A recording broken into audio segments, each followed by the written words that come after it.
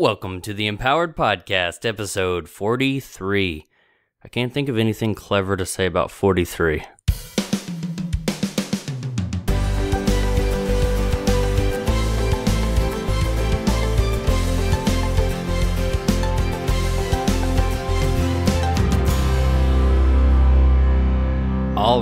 All right, here we go, episode number 43 of the Empowered Podcast. I'm your host, Ellery Wells, and today I want you to pay close attention because in this conversation with my guest, who by now you may already have guessed, it's Chris Cerrone of the fantastically popular, wildly successful Cerrone Show, but he and I talk about just kind of the process of building something online, the idea of putting your heart and your soul and your mind, your skills into something only to, maybe have it rejected. Or, towards the end, I even talk about a course, which we now know that I did launch my course, but we just peel back the curtain a little bit and talk about some of the thought processes of really putting yourself out there and starting something.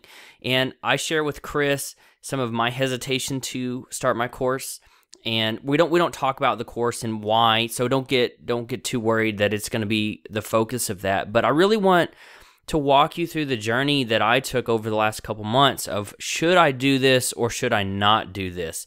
Is this something that I want to do, or can I find a way for myself to talk me out of this? So it's there towards the end, but I wanted to give you a heads up to really pay attention to that one. I hope you enjoy this. This episode is probably my longest one. I think I was the longest episode on Chris's show, and he has, filled the spot of the longest show on mine. And it just goes to a testament to the kind of person that Chris is and the kind of relationship that podcasting allows two people 1,000 miles away to build with one another. So without further delay, we'll go right into the episode. Stick around at the end. We'll give you some more info.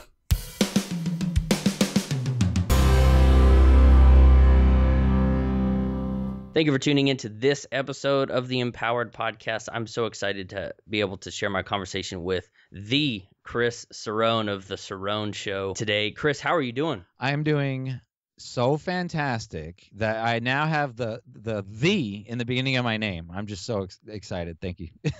Absolutely. The Chris. I don't know if there's other Chris Cerrones out there, but No. You're the, in my opinion. Thank you. So we were just chatting before we started recording about all the cool stuff that you're up to, what Las Vegas is like. Tell me, is the show Las Vegas like Las Vegas from your perspective? Yeah. Have you ever watched the show? Yes. Yeah. With I forget the main guy's name. He was on Transformers too, right? Like the main guy. Honestly, I've never seen the show, but I know because I asked that question because the show Dallas and all these Texas-based shows are not at all like what Texas is. So, we don't ride horses everywhere and wear cowboy hats. So I'm kind of wondering if your show is like your town. It is. It's hyper focused on the Strip, though, which is okay, right? People generally only care about the casinos and the Strip and all that, which I am totally okay with, because you guys, and when I say you guys, just everyone who doesn't live here, you come here and you spend your kids' college tuition, you leave, and all the money from that goes to our schools, our roads, our everything. So thank you. Well, you're welcome. When we were there for a New Media Expo, I think Ashley might have spent $5 on slots. I didn't do any gambling, but on our very last day, we were just walking around the Rio waiting to be picked up by our taxi, and there were people dropping like $500 or $600 at the craps table. Easy. There's people spending $5,000, $10,000, $100,000 per hand in some of these tables. It's crazy.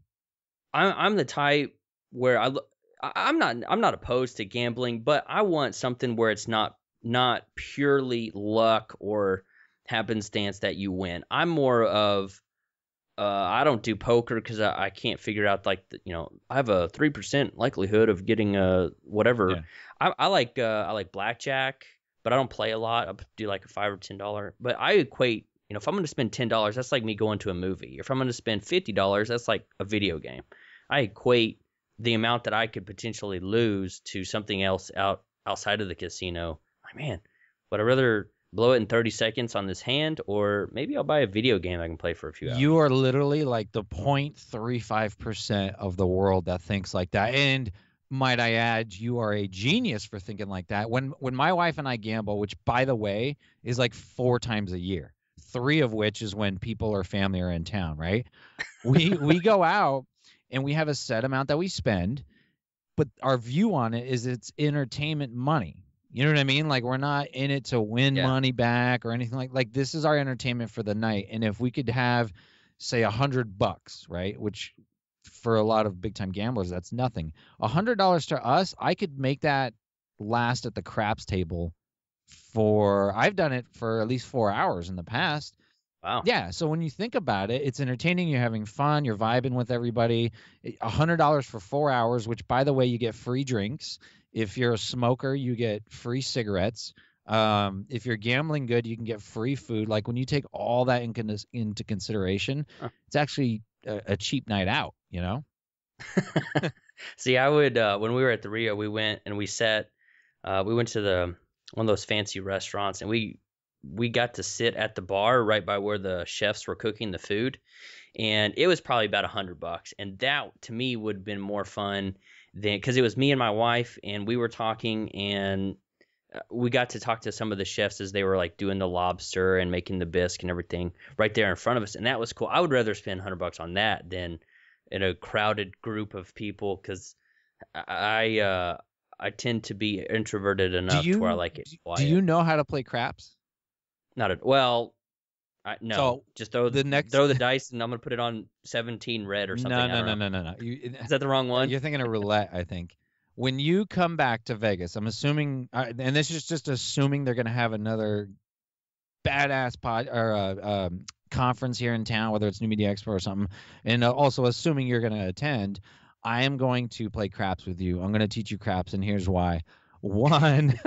Craps has the best odds in the house, bar none. Really? It beats out blackjack. It beats out everything. And everyone loves roulette, by the way. That has the worst odds in the house. But not only does craps have the best odds, it's the closest, and this is a stretch, right? This is a real big stretch on my part, making this analogy. It's the closest to going to a conference as you can at a table game because, and you said it, you are in a crowd of people, and you're kind of forced to talk to these people and get out of your comfort zone. And everyone usually at the table, they're in good spirits, right? And you meet new people. It's just so much fun. So if anything, on the record, make me that promise. If we can make that happen, I'll even give you $20 to play, because I as much of a non-gambler as I am, I love craps, and I think you'll enjoy it.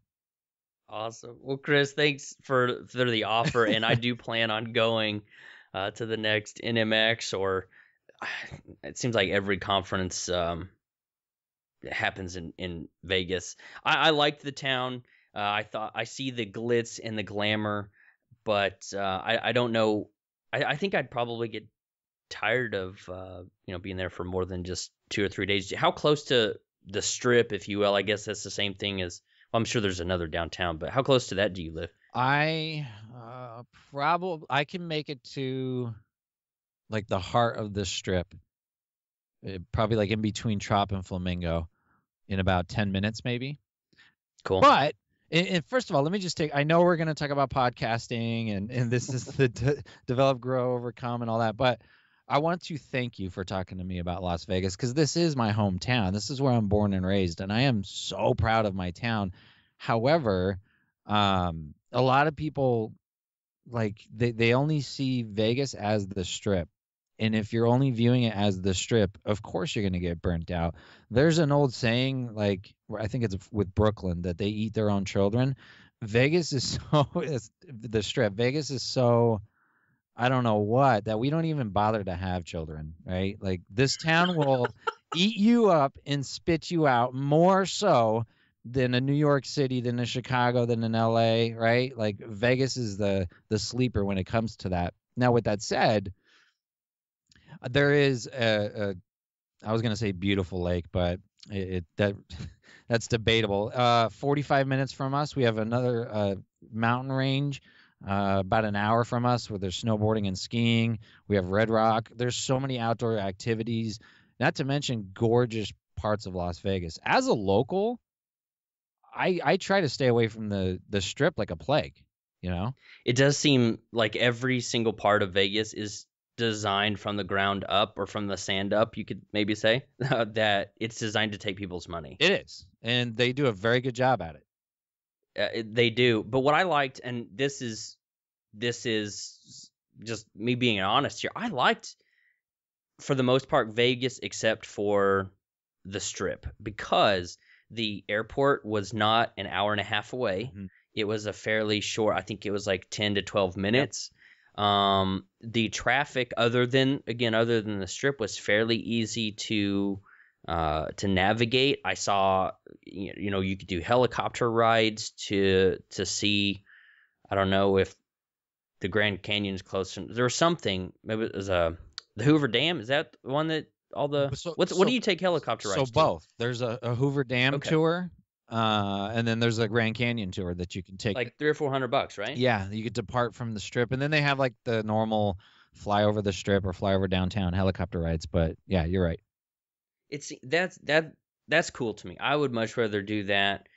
We walked through a dozen hotels, and it was all right. It was fun being there with Ashley, my wife, Mhm. but for more than just 2 or 3 days, because she's not a big gambler either. But anyway, so Chris, what were you doing before you started this mega hit, the Cerrone Show? You started this, from what I heard, about 90 days ago or so. You were telling me before we started recording that you really got motivated from New Media Expo. What were you doing before you became the Chris Cerrone, host of the Cerrone Show? So right before, I was in corporate America for about 5 years. The last Are you still doing that at all? No, the last position I held. So the company was bought out, and September 20th of last year. What is that? 2013, right? Yeah. The last time I really did anything was September 20th of last year. My company was bought out. They laid us off. I kind of floundered what I was going to do. Went on a trip to Italy with my wife, came back, turned down, I know I'm going kind of fast, turned down a big life-changing position in New York to do something on my own. And I had no idea what that thing was. I was listening to podcasts like crazy because I'm trying to stay inspired and motivated. And it's kind of like, you surround yourself with people, and now I can't think of what it is. Like, you're the average of the 5 people you hang around with. Well, Yep. I was trying to do that by myself with podcasting, because prior to corporate America, I've owned my own business, brick and mortar. I had a cafe. I was in real estate. I owned a like a kids mural painting thing. I mean, I've done so many different things in the past, and I valued my position and my experience in corporate America for those 5 years, that I wanted to marry the two, right? I wanted to start my own thing. So I'm listening to all these podcasts and I'm getting inspired. And I'm like, why don't I just start a podcast? Like, why the heck not? I have savings. I got severance money. So I have a buffer, right? Why don't I take the chance now and try to create a podcast that I would want to hear selfishly, and then figure out later, how am I going to make money? How am I going to make it work? Because based on my experience in life, not that I'm that old, but when you put forth effort into something you believe in and you make a great product, then organically, and you're passionate about it, by the way, something that you could talk about every day for the next year straight without losing, focus. When you do something like that, then the organic effects of money, and for, like, just to say, famous YouTubers, like they chase after fame because they're entertainers, like all that stuff organically comes. And that's the mindset I took, and that's almost exactly what happened up to this point. So are you making money from the podcast at this point? I am, yeah. I mean, Okay. I'm not like John Lee Dumas money or some of these other people that are just making stupid Nobody money. is. Yeah. Well, real quick, I'll tell you about my money here in a second, but let me just say something about John. a lot of people look at John and they're like, that's crazy. I get inspired and I do it. But then there's another camp that says, well, that's a rarity. Yeah, I kind of agree with that. But at the same time, I now have John pegged as someone I want to take down. Like, I want to beat John Dumas. And I say that with the utmost respect because John and I know each other. Super nice guy. In fact, if it wasn't for John, this podcast that I have may not exist. However, in that friendly, competitive nature, at least that I have, John set the bar for me to go take down. You know what I mean? And to your point, everything was rare before it was common. Yeah, exactly. So basically what he did was he opened the door to people like me that says, you know what, you could make a couple $100,000 a month in podcasting and not be an Adam Carolla or some mega celebrity who already had like a massive or Joe Rogan, right, who had a mega following prior. Like, he basically opened the door for people who maybe not have had an online presence or didn't do anything before, and they're coming into this space and they have their dream and they put out a good product, by the way, and they work hard and they can make a couple grand a month. So what you've mentioned a couple times product. You mentioned it well, I don't remember what you said just a couple minutes ago, and then you just said it again. Would you say you have a product, and if you would, what is that product? So to me, my podcast is my product, right? So you're selling like John does, or I don't know if his message is still the same, but you're selling ad space, for lack of a better term. No. So, okay, podcasting, YouTube, blogging, all that. I get it. They're platforms. They're tools, right? They're tools to have your message be heard across whatever platform you're in, and the result of that is you can drive people either to your AdSense, to something you actually built, whether it be offline or online. But at the same time, I refer to them as products also. Like, I see my show as a product for consumers. That show is free. You can listen to me every Monday, Wednesday, Friday. Yeah, I don't even know my own schedule. You can listen to me every Monday, Wednesday, Friday, and it's free.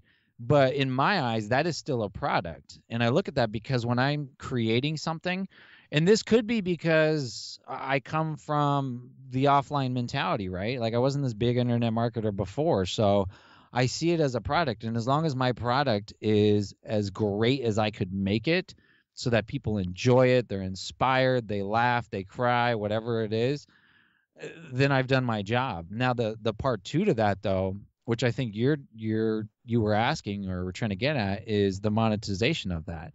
Well, the part two is creating literally a product as well, and that could be Podcaster's Paradise for John. It could be Solo Lab for Michael O'Neill. It could be, I can just go down the list of all these people who actually created something and then use those platforms to drive traffic and ultimately make money. So I'm looking at your resources page right now, and you've got some, fairly standard ones, WordPress, Genesis, Bluehost. Mm-hmm. So where am I making my money, basically? Sure. Yeah. Let's go there, because one of the things that I want to do is really help people take back some control over their life. I fully believe that if you are just working for someone or for one company, all of your eggs are in one basket. And if you change jobs or get a promotion, you're just moving those same eggs to maybe a bigger, fancier, nicer basket. And I want to help people do what you and I are doing, leaving our jobs, taking back the control over our family's future. And if it's starting something on the side, great. Or if it's going full time, to me, that's even better. Walk us through this process, because you have the affiliate links. I don't see, unless I'm missing it, I don't see a product that you've created yet. I'm sure that's in the works. But what are you doing to make money today, and somebody can replicate that on their end? Yeah. So when I originally started, I mentioned just a bit ago, I was focused on making the best show possible, and I would worry about making money later. I was only able to do that, however, because I had a nice foundation to go off of. Which, quick side note, it is the utmost importance if you're going to start something that you have that foundation, unless your something could, pull in 5, 10, 15, 20 grand immediately. Like, you have to have a foundation, because the mental state in which you're in when you're creating XYZ is so much different when it's not money motivated. You know what I'm saying? Like, because I Yeah. have my foundation, I am able to kind of take my time and see what direction I want to go. I'm able to try things on the show. Like, I've done a lot of different things on my show. I've changed. I don't want to say I changed the format, but the show's evolving, right? If I was money motivated and I started to make money on my show, I would be deathly afraid of changing anything because I didn't want to lose that stream of income. Now, with that said, I'm still, keep in mind, you said it, I'm only 90 something days into this, right? I'm still figuring out what my quote unquote thing is. I had, what was it? Audible, as an affiliate. I guess you could say they're sponsoring the show. It's like, I don't even remember, 15, 20 bucks a pop, whatever it is. Right. That it's all right. Like, it'll pay maybe one bill. And when I say one bill, I'm not talking about a car or anything like that, maybe not even because I'm in Vegas, maybe not even my power bill, because we run the AC at like 68 degrees year round. It's not paying anything that, but I tried it. Amazon affiliates. I think it was Joey Kissimmy's interview when we somehow talked about, I think it was his, we somehow talked about DeWalt drills, right? Well, I put I Okay. put an Amazon affiliate link for DeWalt drills in his show notes.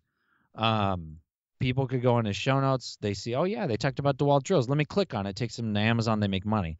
Again, very small, like, dollars. Nothing to write home about.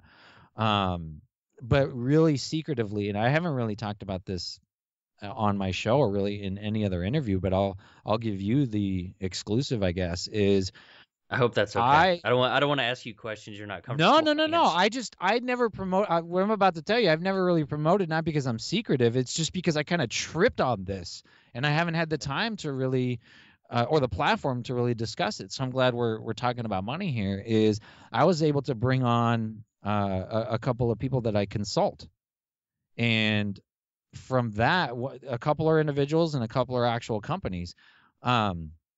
From that, a nice fat chunk of money came in. That's when I was able to pay my bills comfortably. What I've learned, however, is I may scale out of that completely. It's not for me. The people that I consult now, I will always consult if they continue to pay me, but I'm not going to bring on anybody new, because when I go back to what do I want for my family, for my life, the direction of my show, all that stuff, what do I want, right? I want to be able to operate freely. When you and I were talking about podcast movement, I want to be able to just jet down to podcast movement. I want to be able to jet up to Denver next week. I think it's next week, to Greg Hickman's event. I want to be able to just almost be like that samurai that wanders the earth and reports to no one, except for my wife and kids, of course.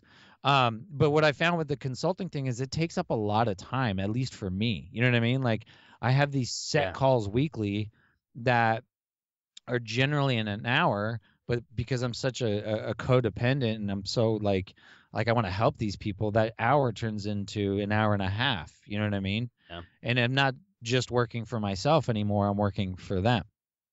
Yeah, consulting and even one-on-one coaching, and I guess that's why coaching can get so expensive, is because it's a time for money type thing, and it doesn't scale. You could do group coaching, and that's or courses like podcasting A to Yep. Z, or Jeff Brown's got a good one, and I love Jeff. you know, he's the first person to come back on my show twice. I haven't aired his second episode yet, but at the very end of his first one, he goes, Welcome to Movie Phone. It's hilarious. Oh, I love that. Do they still have that? Do you remember Movie Phone? I do. I think they might still have a website. I just end up going to like Fandango Yeah. or something else on my phone because reviews are so subjective. And I mean, even Titanic, like one of the best-selling movies, got like a 70 or something. Yeah. So how can you? Anyway, that's Real quick, and then random I swear I'll nonsense. get back to the topic at hand. I had the lady who put on Titanic on my show. She was an MGM studio executive. Wow. And she was responsible for Titanic and Legally Blonde and Con Air and probably a list of 100 different titles that we all know and love and that are like major movies. She was telling me, and I think we talked about this on her show, that they were kind of all standing around saying, what kind of crap is this? Like, it's going to bomb. What are we even doing? Blah, blah, blah, blah, blah. Little did they know it turned out to be Titanic. So that's interesting how the movie industry works. Now, going back to topic, I recently, so I'm doing a lot of speaking engagements as well. And I recently spoke to a pretty dang large crowd. And a woman came up to me after and said, how could I hire you to help me with my business? Because I have a background in this, by the way. I'm not just willy-nilly saying, oh, I can help you with your business. Like, not only did I have firsthand experience doing it, but that's what I did at my previous job in a corporate setting, which taught me a lot. But so she came up to me and asked to hire me out, and I was already at that point where I can't take on any new people. So I threw out a number that I thought was so crazy high that it would have been easier for her to tell me, no, that's too much, than for me to say, no, I'm sorry. And she goes, yeah, that's fine. And I go, what the heck? Like, really? Nice. But then I didn't charge her. We didn't work it out. What I ended up doing was connecting her with somebody else that I knew that could, really help her out and give her the time and effort that she deserves. And it worked out. But it got me thinking, like, there's so much opportunity and money to be made in podcasting that people are not thinking of. They automatically think AdSense or affiliates or sponsorships or any of those ways. But there's so many, like, just creative ways that you can make money. I don't care if you have an entrepreneur podcast about beer, podcast about yarn, podcast about Transformer. Like, it doesn't matter what it is, right? Football, baseball, it doesn't matter what it is. You could find a way to make money at it if you're creative enough. Some people might listen to this episode or go check your show, or maybe find your show and come in and listen to this episode on this, and they're like, well, sure, it's easy for Chris to have this uber successful. I've used the word Uber a couple of times, and I think it's because I've been talking to my friend Rafael Perez, who does something uber good. Anyway, we'll keep going with Uber, but it's easy for Chris. He's got this cool personality. He's comfortable behind the microphone. He's comfortable speaking. He's got this just big, caricature. What did you do before you launched the podcast? And was it an easy segue, or was it like, man, I've got to really improve my speaking skills or my articulation? What did you do before, and how did it get you here? All of it, and it's still not easy. I'll give you an example. I'll go into detail, but I'll give you an example of what I did for this interview. Thanks for having me on, by the way. This is fun, man. You're welcome.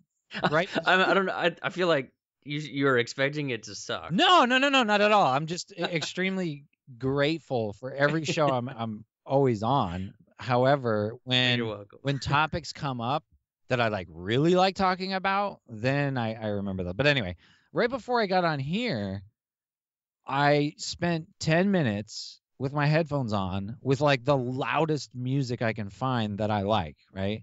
To really just get me going and fired up.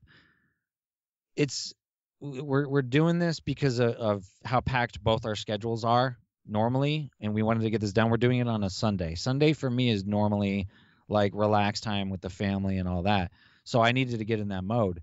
However, You mentioned being articulate, um, being this grandiose figure person, whatever, like public speaking, whatnot. I'm still scared to this day of all of it. I spoke in Kansas City. It's been a couple weeks now, on stage with a room full of like 500 plus people with the two jumbotron things on each side, like legit stuff. I've never done anything like that before, by the way. My leg was shaking so bad when I was up there. My right leg was shaking so bad up there that as I'm talking, and the talk, by the way, was very brief. It wasn't like I wasn't keynoting or anything. I don't want anybody to get the wrong idea. Like, it was a very quick thing. But as I'm speaking, my leg is shaking so bad, and I'm like, oh my gosh, I hope people don't see this. Like, I hope they don't see my pants like wiggling, because it would have just looked weird. And that's how scared I was. But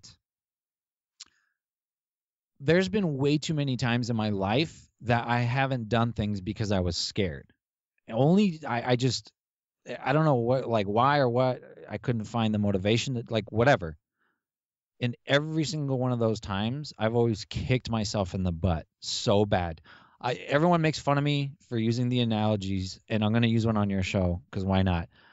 It's almost like you've been dying to ask out the most beautiful girl in school on a date. Like, you had a thing for her. Maybe you guys flirted in school during a class. Like, not only are you absolutely enthralled and in love with this person, you get the vibe that they feel the same way about you. What happens a lot is you don't get the you know what's to ask this girl out on a simple date. You don't ask her out. Time goes by. What happens? Someone else who she may not like as much, rough around the edges, maybe not as snappy as dresser as you, whatever. He's got the you know what's to just go right up to her and say, hey, what are you doing Friday night? Let's go out. She goes out with him. Then you have that feeling in the pit of your stomach saying, I screwed up. Like, the girl of my dreams is now with this DB over here because of, whatever. And then you start trash talking this dude, but in reality, you didn't have the you know what's to go ask her out in the first place. And I tell that story because that's the feeling I had so many times in my life when I wanted to start a business, get online, do this, do that, and the other. Podcasting in 2008, I went to my wife. I said, I want to start a pod. And we did not have money, by the way, at that time. Like, we may have had like $50 in our account at the time. I went to my wife and I said, I want to start a podcast. There's 10 things I got to do. 9 of them are free. One of them, I need to basically use the last of our money to go buy. And that was like the microphone, whatever. And back then, what I was going to buy was like the headset mic combo, like the customer service representative looking type thing. You know what I mean? Oh, yeah. Oh, yeah. And she said, cool. Do 9 of those free things first, then I'll allow you to go spend the last of our money on this microphone. So she's super supportive, but she knows me too well. I'm like, sweet. All right, here's what I'm going to do. I didn't start a podcast until February 12th of this year. You know what I'm saying? Like, did you do the other 9 things in 2008? I did none of them. I did absolutely none of them. I spent all that time researching, and this has to be perfect. Oh, man, I know all too well what you're talking about. And this time around, no income, and my family's used to living a certain lifestyle. No income anymore. I have 2 small children. We need insurance. My wife's been a stay-at-home mom shortly after my first son was born. I need to make a freaking income. I need to take all those fears, all that, those things in the pit of your stomach that's preventing you from doing something. Like, it's almost like my back's up against the wall, the fight or flight mentality. Like, I needed to harness that to actually make something happen. And once I did that, once I launched the podcast, no, actually, take that back. Once I created a site, then a lead pages, then I started reaching out to people. Then I bought a ticket to New Media Expo. Once I started making little steps, those little steps turned into bigger steps. And now it's just so easy. I mentioned how I went speaking and my leg was shaking so bad. Well, maybe a year ago, 2 years ago, whatever, if I would have been asked to speak, at an event like that, I probably would have made up some stupid excuse why I couldn't, because I was doing some other fantastic thing, and in reality, I was doing nothing. I was just so scared of doing it. You see what I'm saying? Once I started doing little things, then big things, and then growing, it gets easier. Like, you're still scared, but it gets easier. And now my show's 90 something days old. Last month I did 91,294 downloads. This month I'm trending way over that. I would have never have had this if I didn't get off my butt and go make it happen. And real quick, because I throw out those numbers and they're big, I understand that. Let's just pretend I had 100 numbers, right? For the entire month. That's 100 people essentially showing up to my house and listening to me speak for an hour. Like, that is so amazing and powerful. And you know this feeling as well because you're a podcaster. Like, I would never have gotten to experience the benefits of somebody listening to my show and writing me a nice email or tweeting me out or sharing me on Facebook or interviewing me on their shows had I not just got off my butt and made it happen. Yeah. I was very long-winded. I'm sorry. I hope that I hope that was good for you. So ask the girl out and start. Don't you love? I'm sure you do the same thing on your show. Someone will give a long explanation, and just because you listen to it and you're not the one speaking, you can summarize it in like 30 seconds. I do that all the time, and that's why I use 58,000 analogies on every single show, because sometimes they just want to, dude, give me the quick answer. Give me the silver bullet. Okay, fine. Go up to that girl or guy, if you're a female listening, and ask and do something about it. Do something about it. Quit sitting at the other end of the lunchroom and eyeballing them. That's not going to get you on a date to go see the new Iron Man or whatever, right? Like, I'm getting louder. I hope I'm not clipping the audio, but this is how fired up I am about this, because I went through it. I understand what it feels like. The problem, and you and I chatted this up before hitting record, New Media Expo. How many people did you and I meet there? Roughly 100, 200 maybe? A lot. Yeah. A lot. Every single person. Oh my God. No, here's how it starts.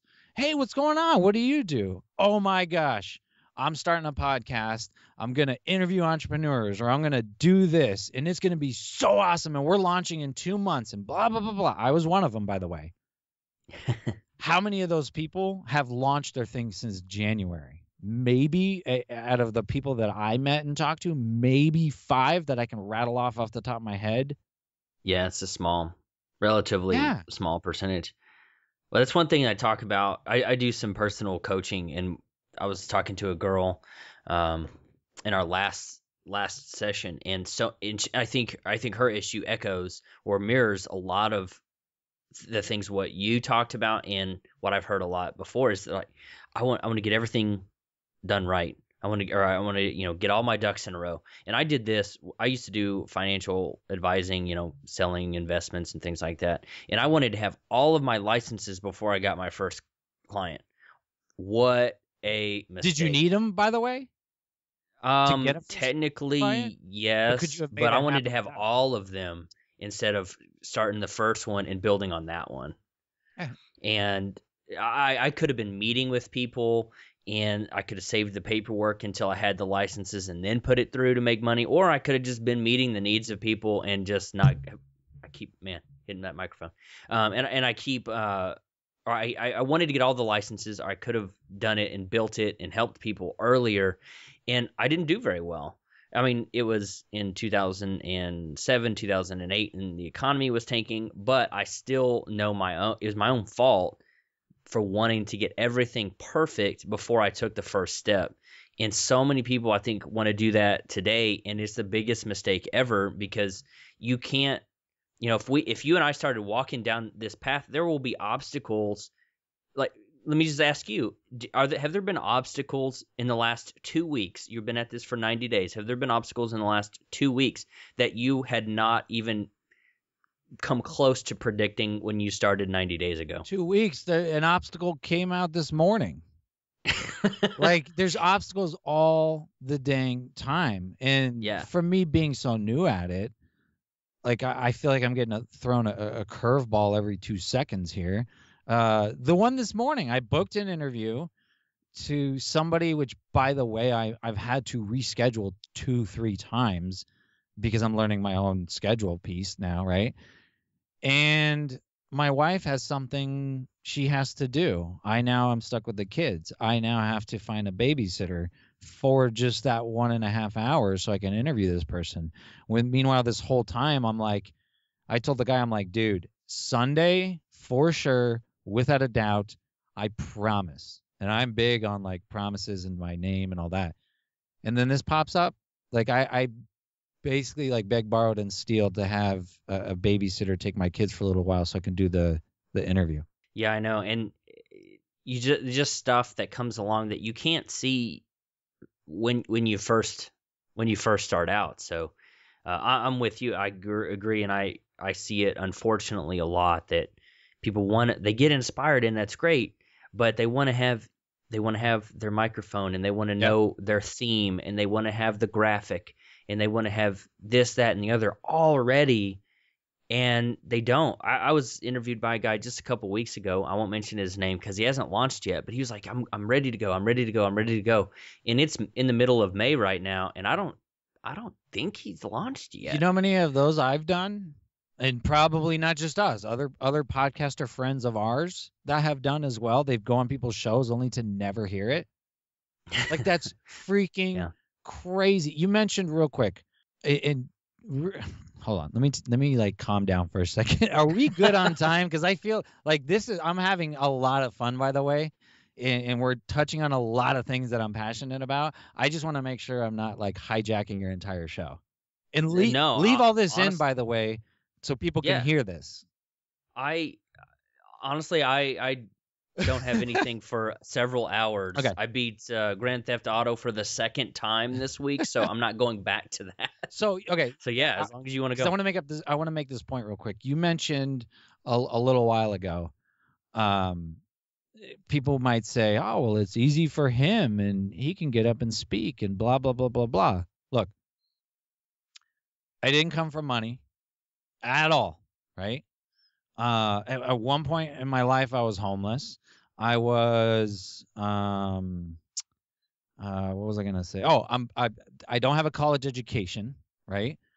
I can't. And you mentioned how I can articulate myself so well. I'm constantly like bashing myself for not being articulate enough. Like I look at other people and I say, man, I wish I can sound like them, and I wish I can do this, and oh, woe is me, blah, blah, blah. Like I go through those struggles. But yet I've launched something that is doing very, very, very well and is highly successful. And I'm seeing my face on like Life on Fire TV with Nick Unsworth, and I'm being mentioned over here, mentioned over there. All that, right? Doesn't matter where you come from. I could probably go down the list of effed up stuff I've been through in my life and had to go through, right? So I could relate to a lot of people. However, who gives a freaking crap? I hope this is going to be an explicit show. I'm really trying to tame down my language, but like, who gives? Stop. We've kept it clean so far. Like, stop looking at other people to, like, I don't even know. You know what I mean? Like, stop using other people as an excuse for your success. Because what happens is, you're absolutely right. I need to get the perfect mic. I need to get the perfect logo. My website needs to be a certain way. You start interviewing people, and then what happens is you don't launch or you don't do because everything's not quote unquote perfect. And then some more time passes and it's still not launched. And it turns into, I'm waiting for this. Then it turns into negativity. Then it turns into, well, shoot, John's so good because he did it this way. Chris's show has exploded because he's very passionate, or whatever then it turns into like, well, I can't do it because I'm not in their shoes. I'm not in their situation, which is such BS. And it pisses me off that people think that way, myself included. I'm not taking myself out of the picture. I was one of those people.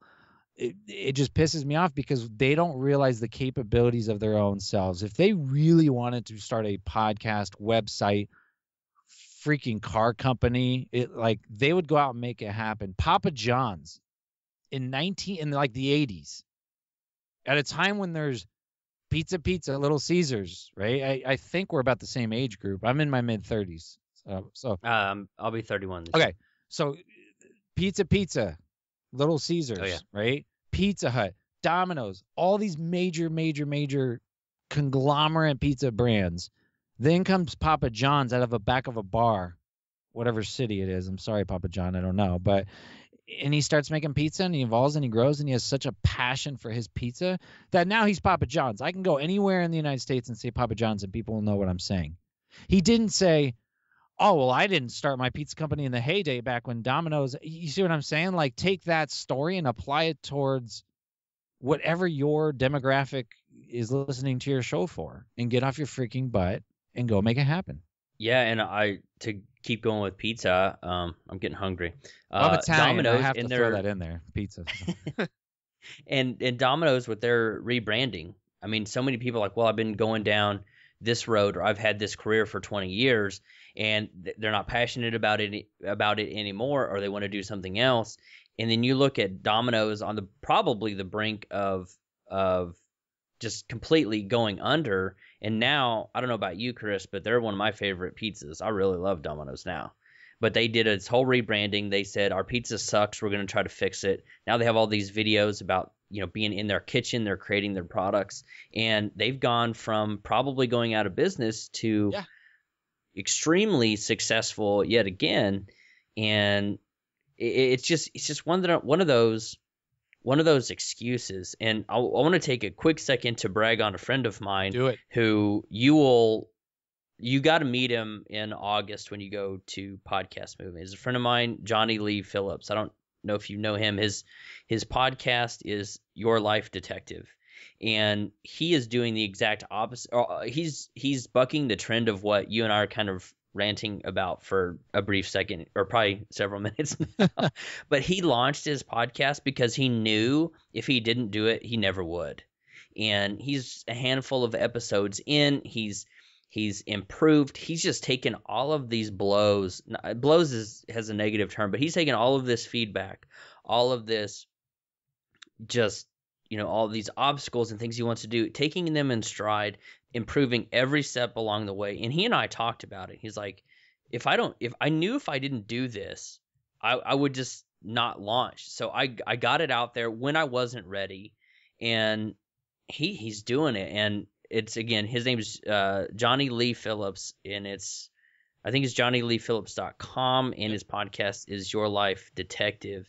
And I think he's maybe up to 10 episodes now, but he's doing fantastic things, and he's acting in spite of his fear, his self-objection, and things like that. But you're so right. People, we come up with all of these excuses, and I have excuses in my head right now. I wanted to start a course, Chris, called How to Turn Your Offline Expertise into an Online Business. I know I'm not the only person to do it, but I have a unique perspective. But I was thinking just this morning, I can't launch it in the middle of summer because people are going to be out of town. I basically convinced myself as I was waking up. I know, right? It's like, well, summer's not a good time to launch, because I'm wanting to kick it off like July 1. I don't know when this will even air, but we'll see. If it's after July 1 and you're listening to this, you can come back and see if I've launched this course. I think it will really help a lot of people, because I've done stupid stuff for almost 2 years trying to figure all this out. I've been moving forward and doing research, and even as I say that, I'm thinking some of those things are excuses. I spent all this time researching and now I'm ready. Well, that's crap too. You know that. I mean, you just gotta put it out there and see what happens. You have to, because if you're not, I'm gonna steal it and do it myself. That is such a good. No, really, that's such a good. Thank you. That's such a good thing to do. Oh my gosh. Like, there's so many people out there's somebody probably listening to us that works in a cubicle somewhere who is extremely good at doing something in a cubicle. I don't know what it is, right? Like, that person could buy your product and then teach people online how to do whatever this person does in his or her cubicle that makes them so awesome. And for all we know, it gets them out of that cubicle. And like, oh my gosh, you have to create that. And it's tough. I get it. Like, I don't remember if we were recording yet. We were talking about Jared Easley. Jared Easley.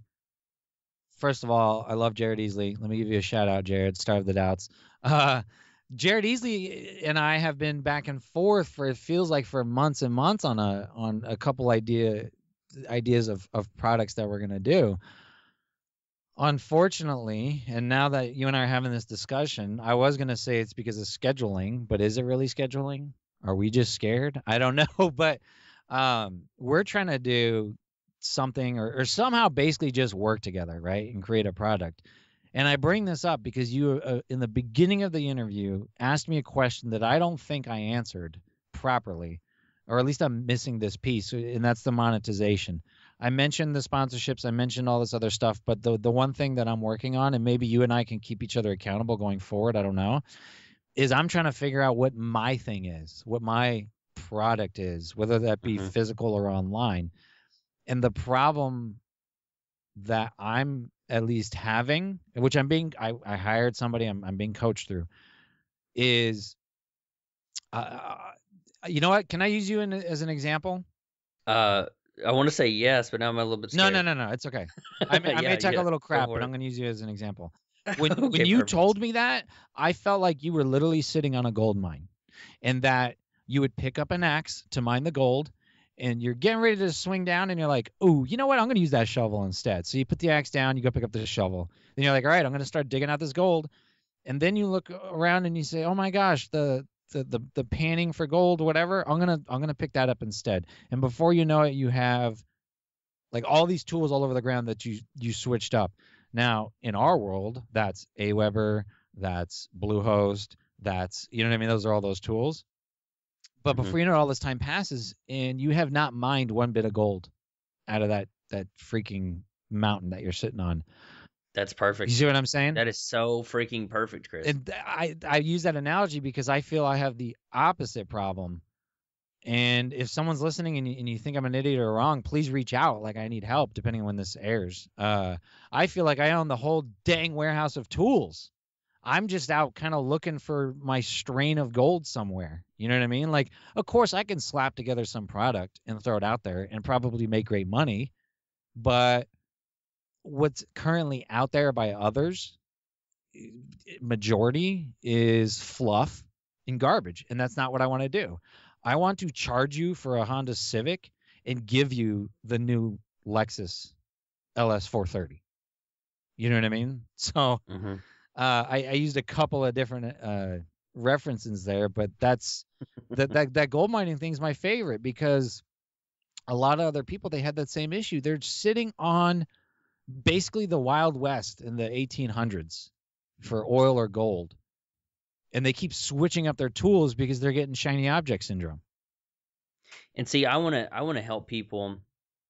I was talking to a girl about a month ago now. She had been laid off. She'd been in marketing for a few years, and she realized that like so many people, I've been incorporating this part into my message. I've been laid off and fired. I've moved moved towns for jobs.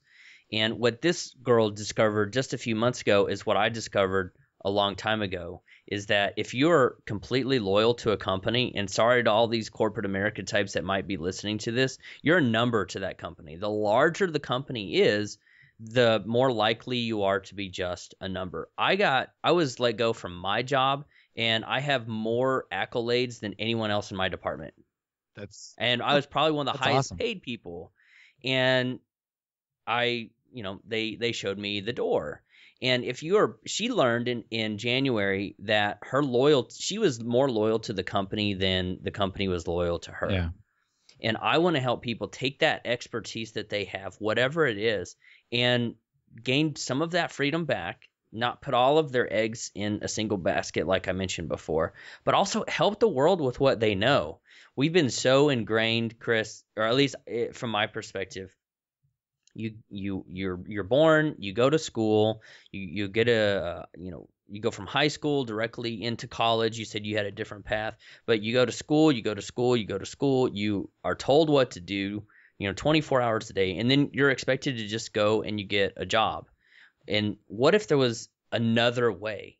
And I'm discovering, and I want to help other people discover, there is another way, like what you're talking about, through affiliates, through coaching, through consulting for these companies. You threw out a number so big you thought it was stupid, and she said, okay. Yeah. I mean, people could be doing that all the time, but it's these fears that we have, or I think everyone has fear and probably always will, but there's like, I don't know how to do it. And that's what I want to accomplish with my course. And to your point of not knowing necessarily what your purpose in life is, or what the product you want to, it took me over 2 years to really figure out what the heck I'm doing and why I'm here. And I've written out like 150,000 words across 200 something blog posts, and it took me all of that to have an inkling of what the heck am I doing here. So if you haven't figured it out in 90 days, if it takes you another 90 for you to figure it out, you're still a year and a half ahead of me. So I can't criticize, but whatever it does, or whatever it takes for you to figure that out, you never know exactly where your ideas come from. I think there was a Jim Rohn or Napoleon Hill, one of those guys, that says, try everything, because you don't know where your next big idea is going to come from. Exactly. And I'm freaking out because I don't have my magic product that's going to make me all this money. But at the same time, I've been at this for a couple of dang months. Like, I should just, I tell myself, I'm like, you need to chill out. You're still a newbie. You only been doing this a couple months. You know what I mean? Like, I understand internet years is a lot different than real life, but I just need to chill out, and it'll come to me. And the more I think like that, the more opportunities pop up. And by being involved in those opportunities, maybe that thing will give me then the spark to figure out what I really want to do in terms of like my own product or whatever. Because if you had to suggest, and I want to get to some of the questions I normally ask, because I think you're going to just crush the answers, and I'm really eager to hear what you have to say. Yeah. But if you had one thing, I think I'm sitting at 6,000 or 7,000 downloads.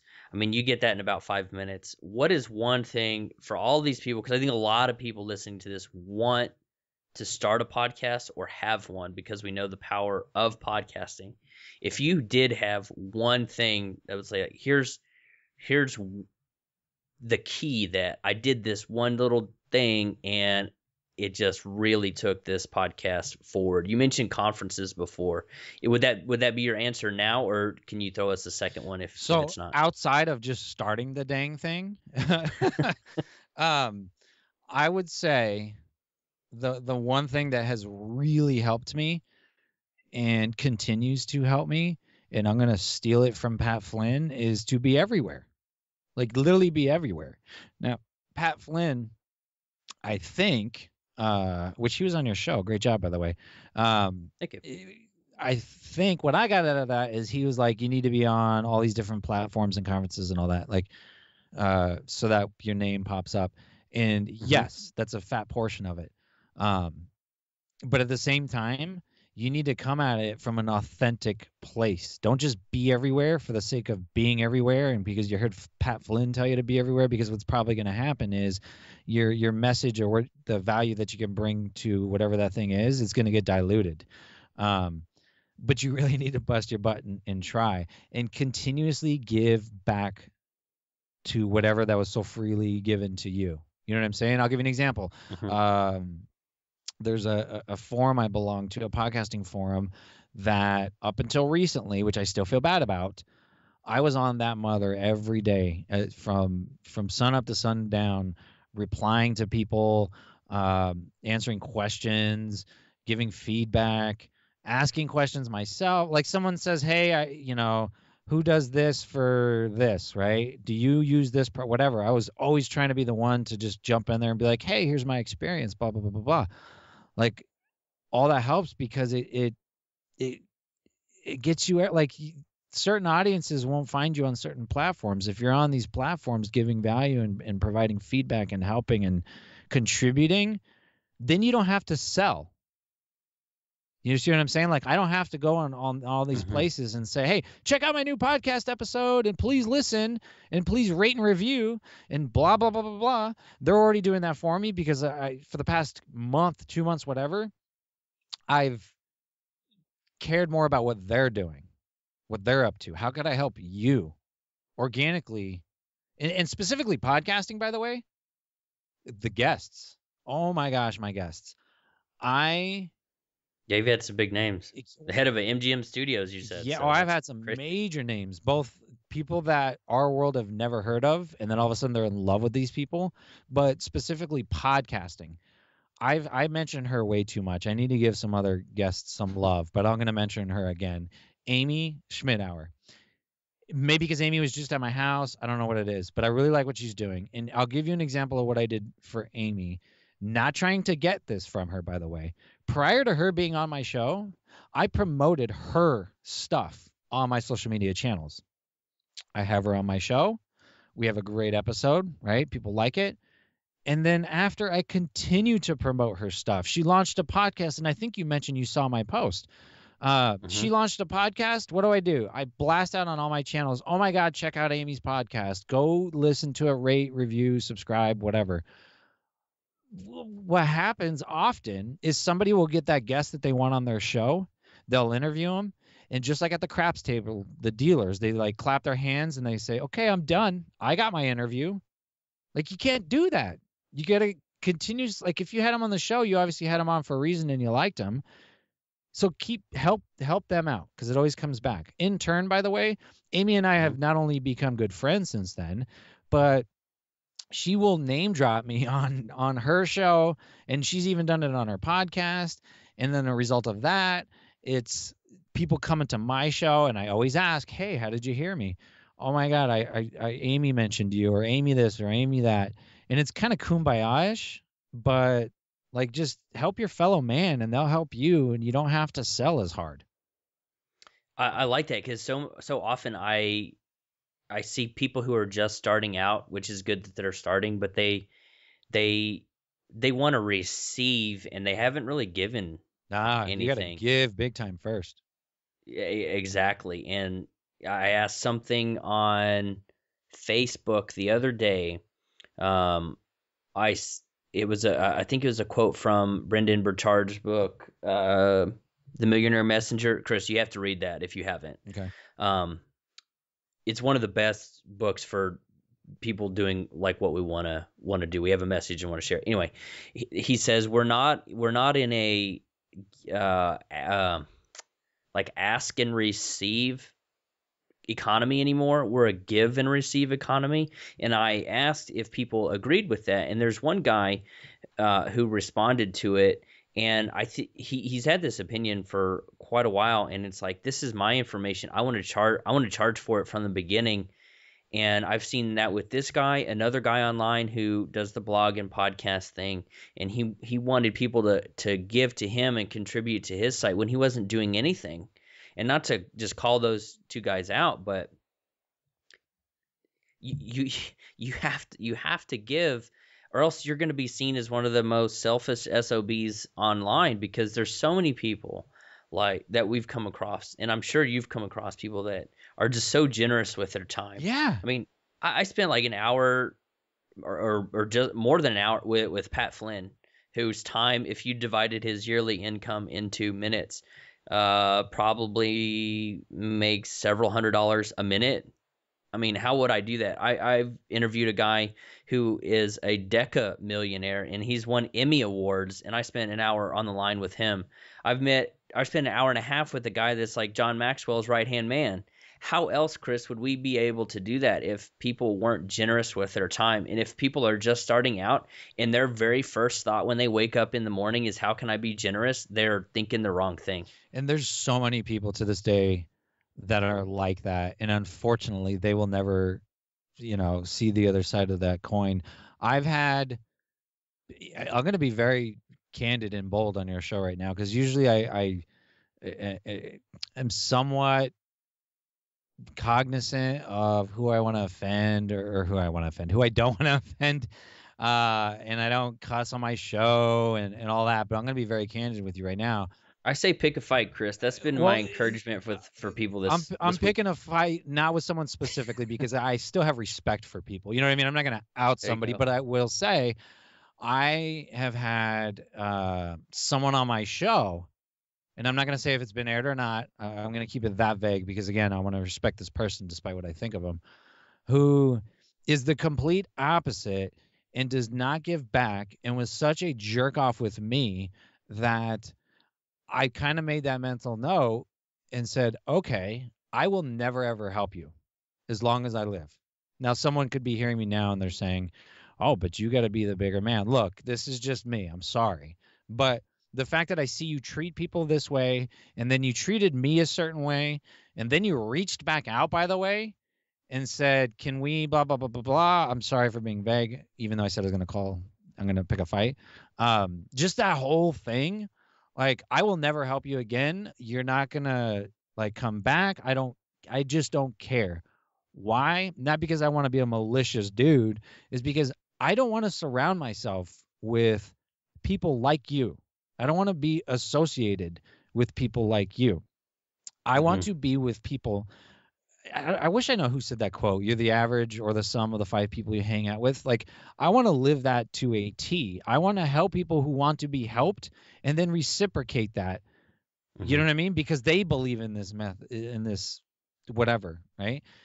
Well, people have taken what you just said, be the bigger man, to the extreme. I fully believe that, Chris. People were like, well, I want to be the bigger man. Don't put up with people that bring you down. Yeah. Like you said, you only have a limited amount of time in the day in your life. Why are you putting up with crap or some jerk that's not going to help you out? And that's all we had to say about that. If there's somebody in your life and you're listening to this right now that doesn't help you or doesn't have your best interest in mind, screw being a bigger man. This is a time, I believe, for you to be selfish and surround yourself with people who have your best interest at heart, not some jerk who is criticizing or being unhelpful or just being a leech of your time and energy. Would you agree, Chris? Yeah, I mean, you can't look. Good. We're human Good. beings. We can continue with this episode then. All right, let's go. That's what you got to do. You got to cut me off, man, because I'll keep going. Well, if you didn't agree, I'd have to just say, well, nice for having you. I'm glad we agreed on that. Well, Chris, being on the Empowered podcast, I want to talk about the word empower and some of the concepts around that. What does the word empower mean to you? Oh man, it changes every week in terms of feeling empowered. I really don't know. I'm sorry. I wish I can give you something awesome right now, but I say that because I'm learning myself what I thought was being empowered. Then I changed the definition, right? Like I'll give you an example. Corporate America. I'm assuming a lot of people are in corporate America that listen to your show, or entrepreneurs or wannabes, right?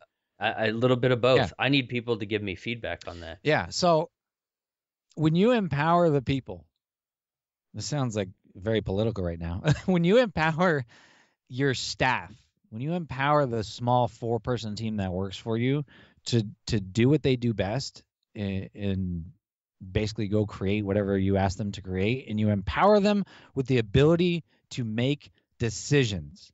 Not only, in my experience, because I came from this world, not only will they come back to you with a better product, and I'm using the word product loosely again, it could be a report, it could be a presentation, whatever it is.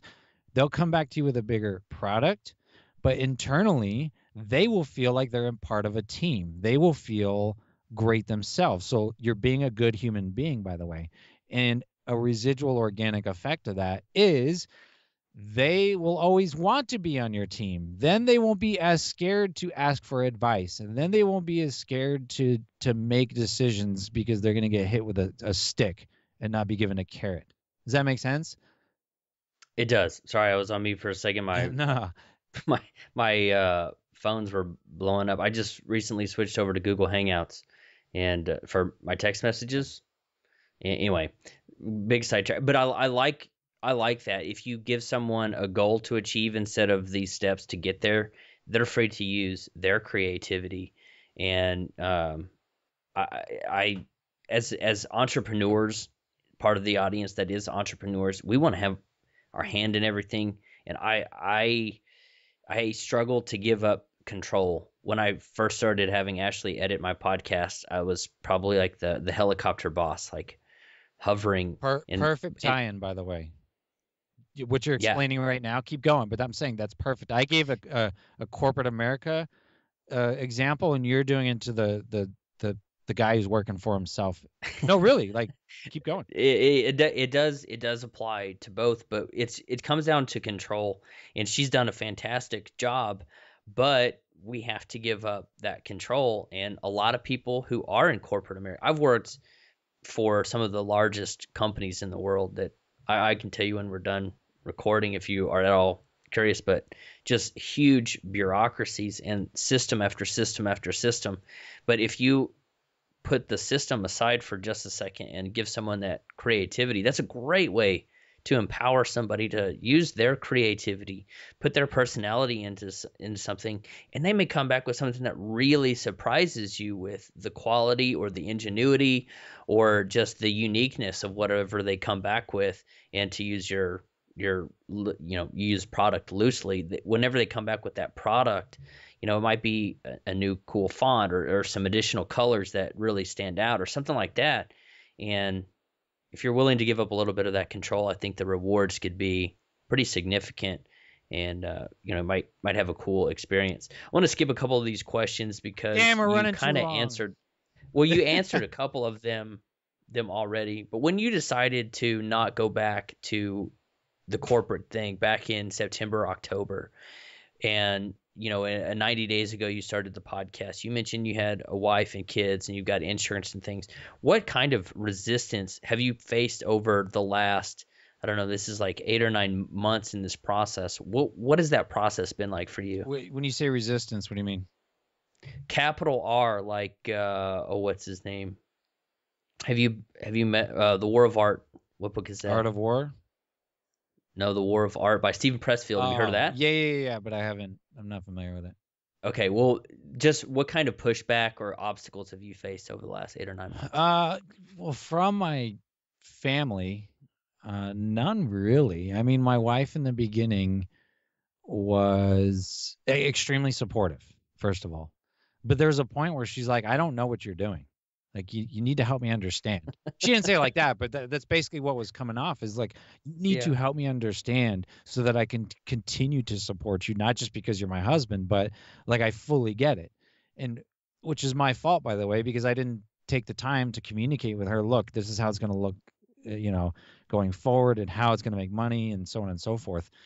Once I did that, it got way better. Like she got it now. When I show her, look, I need to go down to Arizona for a Life on Fire event, for a week to do this thing. Like she gets it now. You know what I'm saying? So there wasn't really any resistance in terms of relationships or anything like that.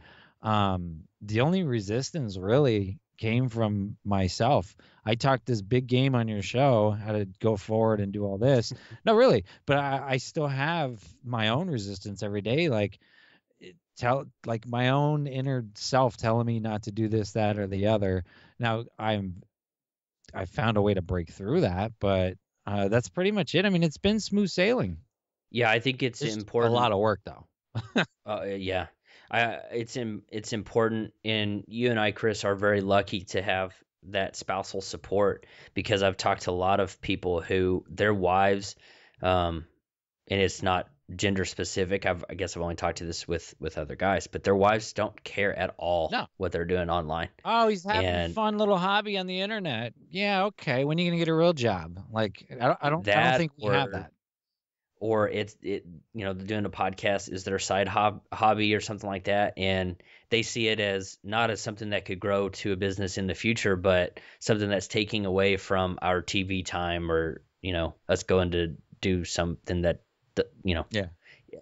And anyway, so I think we are very lucky in that regard. What have you done to get over some of those mental obstacles? You said you had a lot of self-doubt. I talked about having a lot of doubt about my product. What are some of the tips that you have done, or maybe some things that you have done to get over to get over that, get through that? Like I wish I had some cool like secret sauce tip I can give you, but really it's just getting in a mental state and forcing myself, even if I'm like that uncomfortable. Now, I didn't need to blast music to go on your show. However, it does help me get my juices flowing. You know what I mean? Like it puts me in a different mindset. It could be listening to music. It could be listening to nothing. It could be going in my closet because I have 2 young kids and it gets pretty loud here. It could be just sitting in silence. It could be a plethora of different things, but the commonality between all of them is no matter what, like I need to do it. It's simple. Let's just say it's sending an email to someone huge. And it's like, ooh, I don't want to email them because they're busy. Like it doesn't matter what it is. I need to pretend I have a gun to my head and that my brains are literally going to be blown out if I don't do this thing because my podcast, my business, my life depends on it. Now, granted, I've taken that a little extreme, but that's what I needed to do to kind of push through whatever crap I'm going through at the time. Yeah, I just got an email back from someone who is probably really. I emailed them before we started recording, and they just emailed me back, and I'm kind of nervous to see. I always think the answer is going to be no. I'm not at all interested. I haven't looked at his email, and I'm already thinking, well, that sucks. I'm already telling myself no before he's even said yes or no. Since you have started this journey in your 90 days or 9 months, either way, I'd say you and I are both kind of at the infancy stages, considering how long our lifespans hopefully are. What are some of the things that over the last few months to get where you are today that you have had to stop doing? What have you stopped doing? I stopped.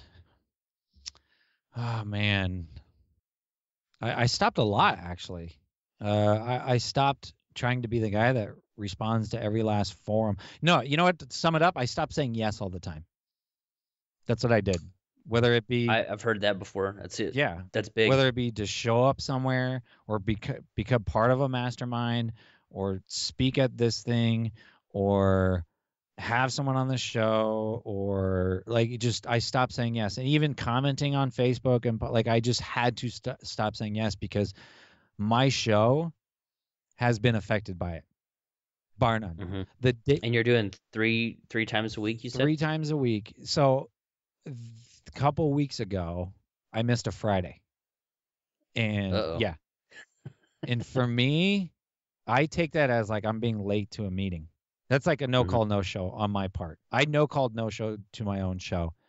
And I felt so sick to my stomach, but I was that dead worn out by spreading myself thin that at the time I just didn't care. I woke up the next morning. I felt so sick because it is not me. It's not who I am to do something like that, but yet it happened. That was the pivotal moment in terms of learning experience that I need to change the way I do things. And a fat chunk of that was I needed to stop saying yes to everything. It was easy when my show was just starting out and I had nothing but time to sit online all day.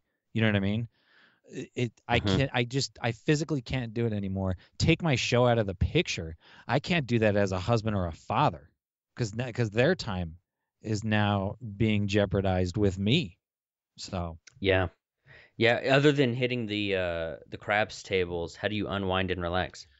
Oh man, What's chill time look like for chill time is completely disconnecting from the computer and the world and just spending it with my family. That might mean a half hour, 45-minute skate 3 session on Xbox with my boys. That could be watching a movie with my wife. It's just something, doing things that I normally don't do. You know what I mean? And not checking my phone, by the way, and not like really just total disconnect and just doing straight up family time in the house. That's perfect answer. Chris, what was the last movie you saw? Labyrinth, the old one from the 80s. That was literally the last one. Interesting, I guess, DVD or something. Yeah. That's not what I was expecting. I was expecting like Godzilla. Yeah, no, I know. We don't go to movies all that often. Okay, so if you're asking in that way, Well, no, that's a great answer. Yeah, it was Labyrinth. Labyrinth. I Okay. try to show my boys the original movies that I grew up with as a kid because I just don't like the crap that they have out now. Um, Okay. but the movies is a perfect example. We saw Wolf of Wall Street and American Hustle within the same week or something like that. My wife and I, like, we may even do that sometimes, the disconnect. But yeah, that's my answer. Fair enough. Well, my final question for you, Chris, is what is one tip or piece of advice can you give somebody who is just starting out in their entrepreneurial journey, or they're starting a podcast, or they're one of those people who said they made big commitments at New Media Expo and haven't quite gotten everything off the ground yet? What would you say to that person to help get them going? Don't worry about failing.